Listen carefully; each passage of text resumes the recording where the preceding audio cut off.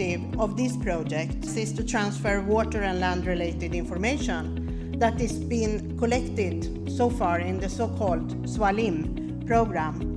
And this transfer will be transferred to the authorities.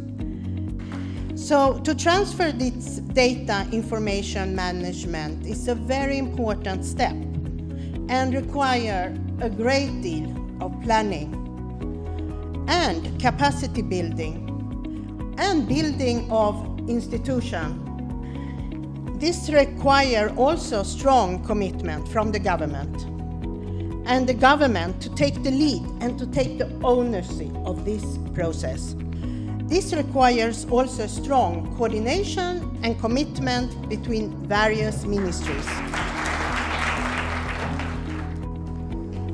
I want to acknowledge the contribution of the EU and thank the EU for supporting the project over a decade, and also for its willingness to continue to support the project.